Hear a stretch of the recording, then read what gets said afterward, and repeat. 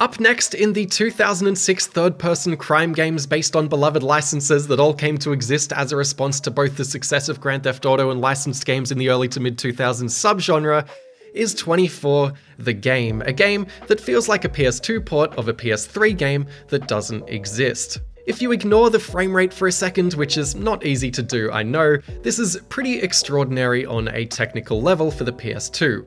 All relative, it has high poly models, smooth character animations, high-res textures, post-processing effects everywhere, massive levels without in-level loading screens, including a large open world, which no one ever expected out of this game, a generous splattering of physics objects using the Havoc physics engine because it's 2006 and physics are cool, including every character model having full ragdoll physics, and corpses that don't seem to ever disappear. Police siren reflections render on every car around them, dirt flicks up into clouds when driving over grass, holes break in glass before it shatters, physics objects are weighty and collide properly even with ragdolls. One office level blew me away when I discovered that every wall of every cubicle was a physics object, something completely missable, completely unnecessary, but so impressive on the PS2. 24 the game's production values are far higher than they probably needed to be, even if it can be a bit uneven, as some areas do look far better than others.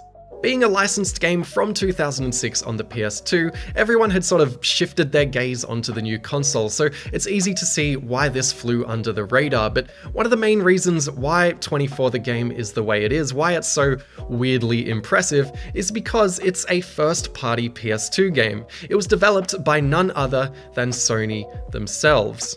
Sony Computer Entertainment Cambridge were most well known for the medieval games, but on the PS2, Sony had them develop two new IPs that released in 2003, assumedly in the hope that they'd also kick off franchises. Primal and Ghost Hunter might look from the outside like bog-standard entries in the PS2's library, but much like 24 the game, they're far more impressive than their box arts might suggest. If not anything else, Sony Cambridge Studio were known at the time for their fantastic production values and pushing the PlayStation 2's hardware. And with 24 being on top of the TV world as a mid-2000s pop culture phenomenon, you can sort of see Sony and Fox justifying the game having a relatively high budget, or at least a high budget for a game on the PS2 in its dying years, especially off the back of IPs like Harry Potter, Lord of the Rings, and James Bond all having hugely successful licensed games back then. In a pre-release interview, a developer even credited The Matrix and Lord of the Rings games as inspirations here, as well as Alias and 007 Everything or Nothing. Good taste. 24's third-person shooting mechanics are clearly modelled off Everything or Nothing, an aggressive lock-on system where you can finally adjust your aim, similar to modern Rockstar games, and a cover system so clunky you'll avoid using it. The camera can only be described as clunky too, as it wheels around on its own while you move, aiming up and down is like pushing a boulder up a hill, and whether or not you'll target an enemy standing right next to you is a coin flip. Third-person shooting mechanics hadn't quite unified until Gears of War and Uncharted took off after this, but this was by no means good by 2006 standards, and a middling critical reception reflected that. But unlike so many licensed games of that era, 24 isn't a cheap cash-in, and it can't be faulted for a lack of ambition. Now, I'm not really sure it needs to be introduced, but just in case, 24 was a super popular cop thriller show in the mid-2000s where time would pass in real time. So in a 1 hour long episode, 1 hour would pass in the show. 24 episodes a season, meaning each season is 1 day long in universe, and there are 8 seasons, which means our protagonist, Jack Bauer, had 8 extraordinarily bad days, or 9 if you include this game, which also does take place over a 24-hour period. Unfortunately, the game is not in real time, taking only about 10 hours to beat. Like, it was a bit disappointing when the first hour passed in 15 minutes. Like, part of me was hoping for some Majora's Mask-esque time stuff, but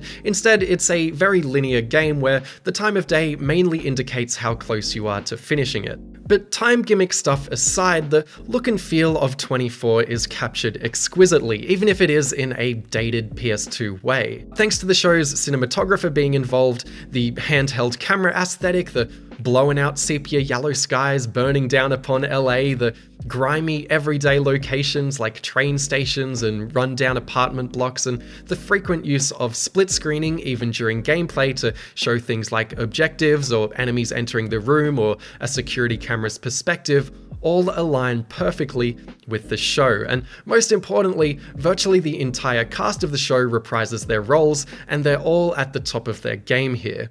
No pun intended. Go away! Radford can't talk right now! This is Federal Agent Tony Almeida. You need to open this door and release the governor right now. Over his dead body! 24 wasn't a show about a guy just walking through corridors and mowing guys down, and while the game has plenty of that, they have tried to convey the show's dynamic variety with stealth, sniping, driving, and a whole host of minigames, with all but one being mindlessly simple hacking affairs. The good one is an interrogation minigame that impresses thanks to the voice acting and direction. Sutherland is just great at yelling at people. I want answers. What's the assassination plan? You bounce between Jack doing some corridor mowing, then a cutscene, then some hacking at CTU, then another cutscene, then sneaking around as Kim, and then another cutscene, and then driving across the city within a time limit and interrogating a bad guy. It's all very frantic and erratic as you constantly switch between characters, and there's a feeling that there should have been more of a focus on tightening up the mechanics than casting such a wide net. The sheer amount of different gameplay styles is hard to list. Like, there are sequences with dialogue options, there's on-foot chases, there's dragging bodies around, there's a turret section, you can command your companions around a bit, you can yell out at enemies after injuring them to try and make them surrender. There's just a lot of stuff. None of it is particularly polished or worth digging below the surface level on. Like, looking at each mechanic at their most basic level, they're uninspired at best and clunky at worst. But there's often flourishes of fun and interesting game design that sprouts through despite this. The first time I played this game years ago, I completely missed the first vehicle that it lets you drive because I just sort of walked straight past it. At the time, I had no idea that driving was even in the game. So color me surprised on this playthrough when I saw the vehicle, wondered if I could control it, hopped in, and off I went. No objective marker telling me to use it, no tutorial pop-up, no need to use it to beat the level, just a delightful moment of realization and discovery. Shortly after, there's a puzzle where you need to get through a gate, and the solution is to hop in a nearby car and mow it down, which again is a fun realization to have. Stealth sections in non-stealth games can be disastrous, but here they're surprisingly quite elegant, especially with the split screening showing nearby enemies or cameras. One level has you sneaking through a lab with nice architecture, and there's a cute moment where you must slow walk past a bunch of caged monkeys where if you run too loudly or knock over a physics object, they'll all drum up and catch the attention of the guards. It's these little flourishes. A particularly memorable stealth mission sees a villain command Jack Bauer around using an earpiece, a villain that's holding Jack's daughter Kim as hostage. It's a very 24 setup, like Jack has to go rogue and infiltrate a government building at this bad guy's mercy, and where you might expect this to be a typical sneaking around knocking out guards affair, when you turn up to the front desk, the receptionist assumes Jack is someone he's not, who's arrived just in time for a tour. She gives Jack a pass to get past security, and where the mission could have transitioned into the sneaky stuff then and there, instead, sure enough, you actually find yourself joining the tour, complete with a guide where it's all about dropping in and out of the tour unnoticed. And while it's all very linear and scripted, at no point does it set up that you'll be joining the tour guide. Like, you don't know what you're getting into. You just sort of know that you have to get into the government agency somehow. You know that Jack doesn't have time to plan his approach, and when it surprises you with the tour, it's a fantastic reflection of Bauer's improvisation skills established in the show, and a far more refreshing take on the stealth mission. Another example of a could-be bland mission turned interesting sees Jack's companion Tony Almeida shoot his way through some back alleys. It sounds bog-standard enough, but a split-screen perspective from a news helicopter films you making your way through the level from above as a newsreader yells out the scenes in real time, doing a great job too, in line with the quality voice acting. Okay, we've now just spotted what appears to be someone, possibly a plainclothes officer, pursuing the hostage. Stay with the action as it happens, live on KCRD. If you want to get the best rating in the level, which is a thing, by the way, that lets you unlock some behind-the-scenes clips and models and concept art, you have to try to make every enemy surrender because you're being filmed. You have to be on your best behavior because you're live on the news. I carelessly shot everyone because I'm lazy, but again, this is a novel flourish on what would be a standard level in a lesser game. On the occasion that you are doing a simple minigame, or if a level is standard or bland, Kim sneaking through the vents out of CTU comes to mind, once you're in the rhythm of things, you always know that a more imaginative level or an exciting interrogation is just around the corner. They help string you through. Add on to that the enormously impressive open world sections that let you walk on foot and hijack any car across a huge map, each of which have drastically different handling, and these really help string you along too. Making your way through the 24 hours, you get to see the city transform from dawn to day to dusk to night, starting with the harsh LA sun and ending with glowing street lamps and taillights. Late in the game, an earthquake hits LA and the streets are torn up and buildings destroyed with explosions going off everywhere. It's just great, and no punches are pulled with production value. So even though most of these missions are simple driving affairs that are a bit slower than you'd want and the frame rate isn't the best as usual and the AI that chases you is terrible, they still manage to be super enjoyable despite that. They get a lot more right than they do wrong. So underneath its mechanically sloppy and uneven exterior, this gameplay is at times compelling in inventive and impressive ways. But what really holds this game together is the storytelling and pace. A lot of critical reviews at the time reduced 24 the game to two halves, cutscenes and gameplay, and even the most scathing reviews only had praise for the cutscenes. The following takes place between 12 p.m. and 1 p.m. It's like watching a 2006 PS2 pre-rendered version of the show. The direction is like for like, as is the camera work, dialogue and sound effects. The whooshing noise when split screening is as corny as ever. The digital ticking clock hits at all the right moments. The cutscenes are appropriately lengthy, and as a fan of the show, they're just delightful. And they do a fantastic job of justifying everything you do in the game.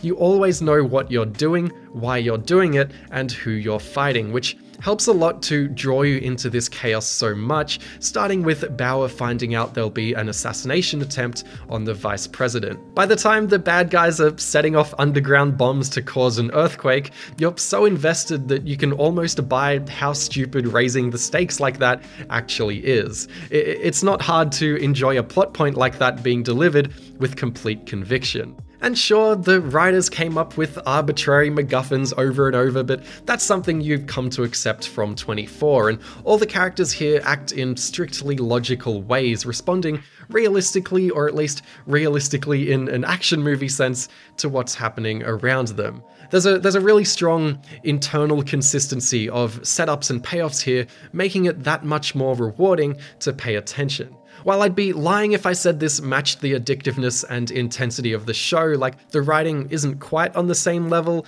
some parts feel a bit rushed, and I think the very nature of this being a janky polygonal PS2 game holds it back a fair bit. It's still remarkable just how addictive, intense, and immersive this actually is. It helps that it's filled with fan service. Set between seasons 2 and 3, we see how a handful of characters started work at CTU and how they met each other, and we see CTU and we see the aftermath of the presidential assassination attempt from season 2. We have all the tropes from the generic bureaucratic guy who's come from upstairs to try and stop Jack, to Kim getting kidnapped so Jack gets blackmailed. Even stuff like the PDA as a menu, or how the characters answer their mobile phones while in combat or driving, all feels very 24, as does the constant sense of urgency, aided by snappy levels and lots of time limits. Generous time limits, mind you, but there's always pressure to keep moving. Don't think, do.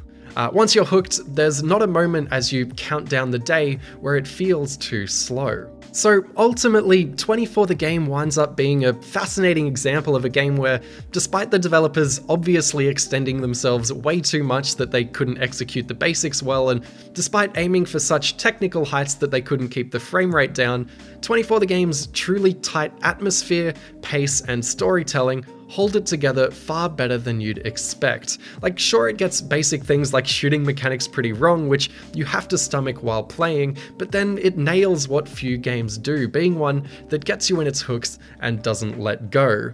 Like most games I cover really, there's a lot to look past, but there is something special underneath here, especially if you're a fan of the show. Compared to other 2006 third-person crime games, etc., like Sopranos or Reservoir Dogs, it's nice to enjoy one of these because it's actually both good and faithful to its source material, not because you want to see the train wreck play out in front of you. I also think this got lost in obscurity because it came out in 2006. Video games and third-person shooters especially were evolving so quickly around that time, and even as early as February of 2006 when this was released, it was behind the cutting edge. Metal Gear Solid did the stealth action thing better in the 90s, Everything or Nothing itself played better than this all the way back in 2003, Resident Evil 4 changed things in 05, the 360 had released a few months just before 24 the game, and Gears of War was just around the corner. It's really not hard to see why this didn't make a splash, and it's admittedly not easy to forgive its shortcomings, like that frame rate really has me wishing this came out on a better system, but I think, in hindsight, 24 the game can be re-evaluated as a faithful and engrossing adaptation of the show, which is all it ever needed to be. And there we wrap up the video. Hope you enjoyed it. Thank you for watching. If you did, I have plenty of other videos on 2006 third-person crime games, some of which didn't come out in 2006. I've now done The Sopranos, The Godfather, Reservoir Dogs, Scarface, and Miami Vice on PSP, as well as 24 the game now. And they're all fascinating games in their own right. They're all some of like my favorite videos that I've made. So I'll include links to those reviews in the description or in a comment or somewhere. You'll be able to find them. And yeah, I haven't posted a video in a while. And you know, life gets busy, motivation goes up and down. It's just one of those things. But if you are thinking of joining my Patreon, also, thank you to all my patrons coming up on the screen. If you are thinking of joining my Patreon, but you're concerned that I'm not making any content, I don't charge for the months where I don't release videos. So if that's something that you're thinking about, then take that into account when you're joining the Patreon. But yeah, Patreon's linked in the description. Everything's in the description. Thank you for watching as usual. And I'll see you in the next video. Bye.